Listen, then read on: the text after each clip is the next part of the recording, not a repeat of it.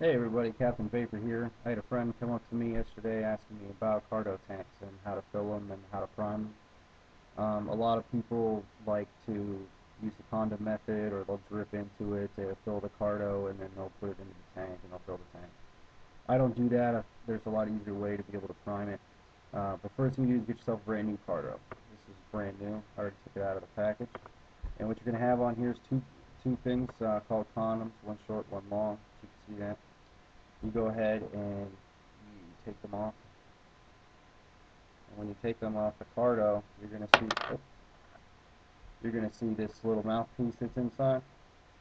Go ahead and use your fingernail or screwdriver, paper clip, or whatever that you want to do to get it out. Once you get it out, the thing is garbage. You don't need it anymore. Okay, and that's what it'll look like on the inside of the Carto. Now today what I'm gonna do is I'm gonna do this Spinac tank. Love this tank. You can see it. It's got a little handprint with a paw print on it, and I've got Mac written on the back of it, which is my dog. Uh, love my dog.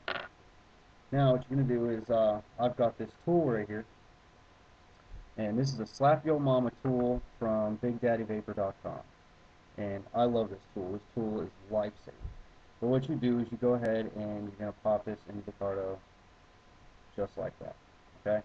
You're gonna set that down for a minute. You're gonna take your tank right here, and you're going to take the cap off the top of it. This is a Finiac, so sometimes it's a little hard to get out.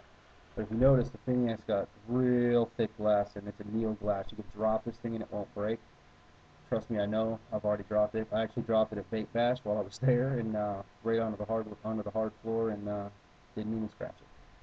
So now that you have that off, what you're going to do is you're going to take your Carto with your little tool right here. You're going to stick it in. I would stop dropping it. You're going to take it, you're going to push it into the Carto. You're going to push it all the way until it's even right there, just like that. And then we'll take your juice, shake up real quick. So we'll take your juice. And then what you're going to do, and this is the easiest way to prime a Carto that I have found without having to sit there and wait for the Carto to saturate.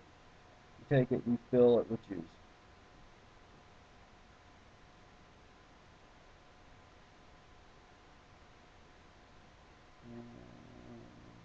Some thick juice, 50-50 PGVG.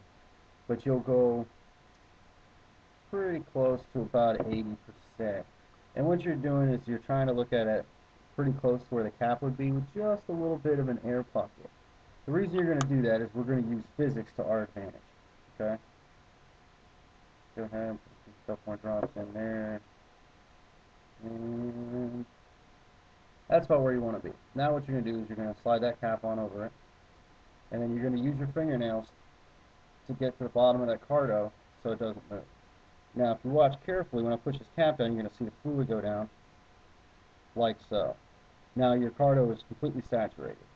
Now what you do is you take your little tool here, and you push down on it, like so, until it gets into the tank, just like that. Now you can put your fluid in there, put the tip of your bottle in there, and you can go ahead and fill all the way to the top, just like that. And you'll go ahead and you'll push this up, and then push it flush, just like you need it to be. Push it back to flush. I usually use my fingernail on the bottom right here, just so I can push it flush with the cap. Get myself a paper towel, wipe the excess off. And then, since your O-rings are a little lubricated from the juice, it will be a little slippery. I usually just kind of grab it, take this, and I'll just wiggle it, pull, so it pops out. Go ahead and wipe off the top, make sure everything is nice and dry on top right there. And go ahead and we're going to set that down. Take your little tool, because it's going to be wet from having the fluid in there. You're going to wipe that off. Go ahead and put that off to the side. And then you're going to take your tank, take the drip tip, put that in there. After, excuse me, my nose is just a little bit. But you go ahead, pop your drip tip in there, wait, I don't know, 3, 4, maybe 5 minutes. The O-rings that were lubricated with the e-liquid will actually push the liquid out and it will dry the O-rings, and the O-rings will actually sit tighter on the Carto. And then what you can do is, let me go ahead and get this off. Oop. Screw this into my Pro right here. And this is actually a Bogue low resistant Carto. Got that from Electronic Stick. I like to buy them because they're already pre-drilled. Let me go power up. This thing's about 2 ohms. I like to vape at about 4.4 volts. Let that set in. And go ahead and have vape.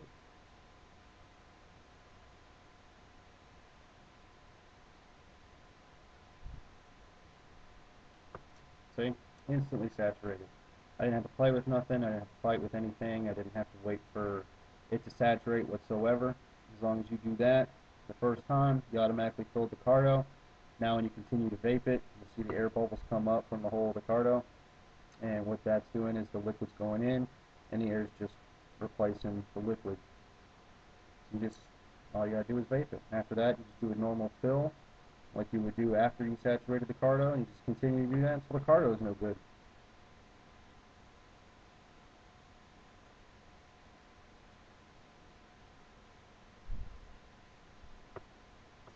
Well, this is Captain Vapor, and that's the easiest way to be able to prime your Carto and fill your tank.